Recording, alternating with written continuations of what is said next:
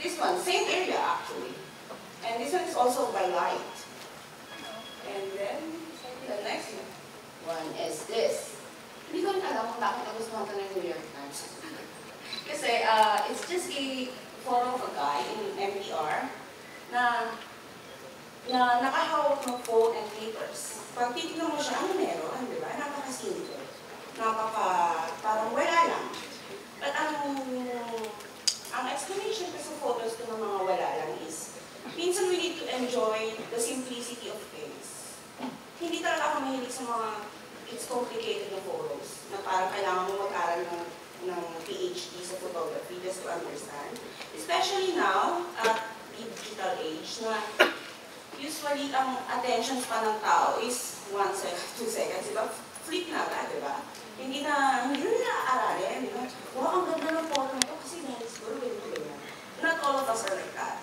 So, mas gusto kong i-enjoy yung simplicity ng mga images and simplicity ng mga bagay na nakikita ko. Next one is this. I took this, pauwi ako niyan. And as usual, the things that attract me usually mostly are light. Because photography is about light. Sa mga photographers dito, alam nila yan. So, this guy was reading something, and then, parang siya nasa spotlight lang. So, parang, kinanong ko lang.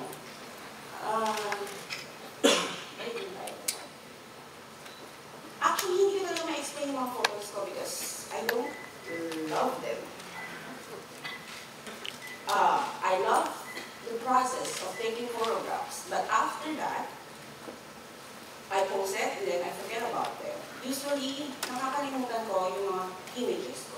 Nung sabi nga sa akin, mag-submit ako ng images ko, this or that, tawag ako naganap. Kasi wala akong maalala. Siguro ang mga mahal kong photographs is yung mga personal sa akin, like yung photos ng East Coast, that I can remember hanggang nung baby siya. But the things that I took outside, I forget about them. It's because if you love your photos too much, magkakaroon ka ng certain attachment, and then yung judgment mo ng crowd. So, it's a good thing naman, mahalin mo yung photos mo. But for me lang, because I'm weird, siguro, I don't really love them. I like them, I post them, but then after that, I forget about them.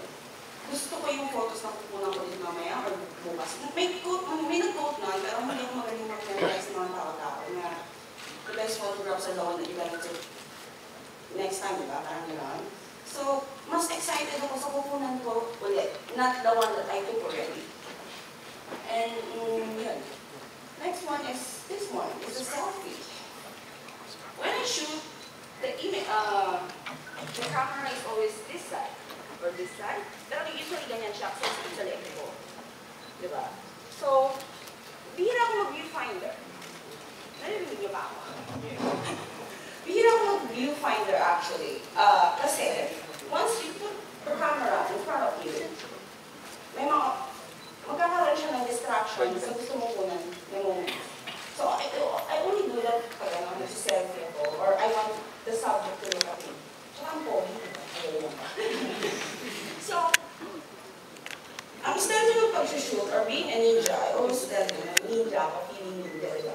Is tayo ganyan, nakaupo lang ako, or nakaganyan. That's why, bihira akong usually one lens, one camera lang ako. Kasi I need to study well distance ng tao sa kukunan ko. So, yun, pinag-aralan ko din yun. So, alam ko na. Parang gano'n. Hard work talaga. Hindi siya yung shoot ako nag-lente. So, alam ko na yung distance ng certain na focal length. Yung focal length, alam ko na. So, usually gano'n. Bihira niyo ako makita mga ganyan-ganyan. Minsan hindi napapansin ng mga tao na may camera pala ako kasi nakatago sa jacket ko. And I always wear a headphone. Kahit walang sounds. It's like a protection against dun sa aawayin ako. Usually, walang sounds yan. Pero kunwari may sound, diba? Pag sinot ako na sa mga ganyan. Kunwari wala ka narinig. Diba? Lakad lang. Kasi naka-headset ako. So it's a way of protection na rin. And it's ninja moves, sabi nga nila. Now we know. Now we know. Yeah, actually naman. Wala. Diba? May tanong kayo, ha? Anong klase? klaseng headphone yan? May Red brand. Hindi naman nila ako sponsor sa dito. Okay, this one. Ito naman, it's parang set ko siya as like, I feel afraid because Hong Kong is very chaotic. Masyado siyang crowded. Crowded talaga ang Hong Kong, so kailangan mo talagang aralin kung paano siya i-compose. Kasi minsan pag masyadong maraming elements sa photos, destructive, di ba? But ang challenge kasi talaga ng street photography is how you, kung paano mo aayusin yung isang eksena nang hindi ka nakikialam, kundi magsushoot ka lang.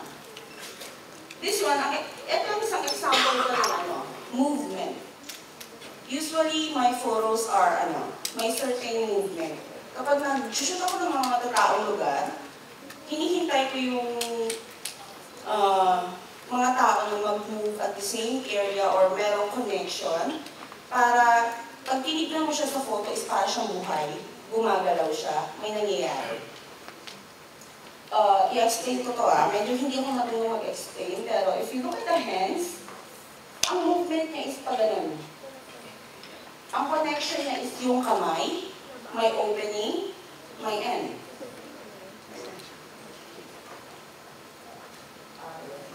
So, Third bottom. so if you, observe, ang movement niya ito. Diba? Gumagalaw siya. So, I like this photo kasi aside from movements na usually I do, or minsan, pagano ng movement ng or minsan ganyan. It's like, I mix the elements of design when I compose. Parang, hindi ako architecture, blah, blah, blah, OFW nga ako, diba?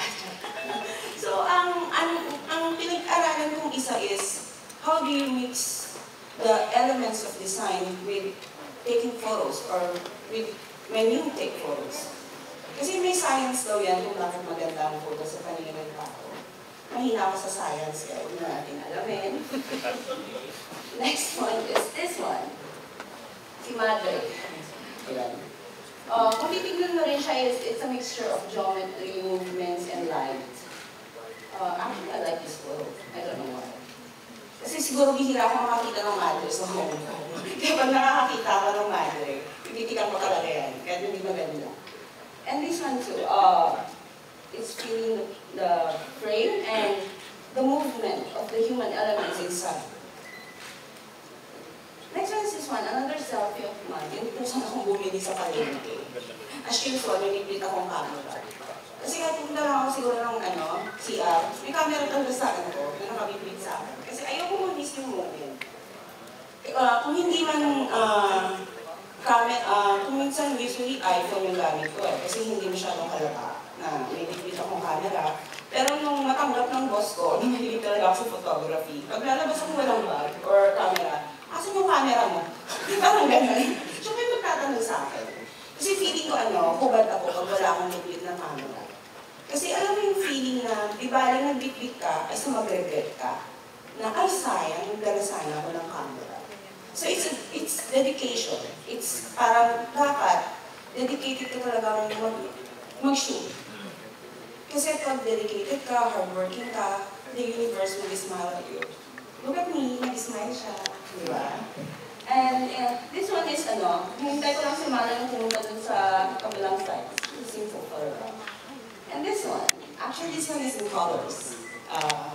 This couple na-explain ko na it's just like seconds, wala ng may kailangan po, bilit na ihon. Hindi ko yung nalamunan ko. So, eto na to, photo. And usually, hindi ko minsan sinasabi yung pero iniisip, ano yung inspiration ng photo na to? It's a set, actually. It's a photo set that I have been doing lately. Since last year pa.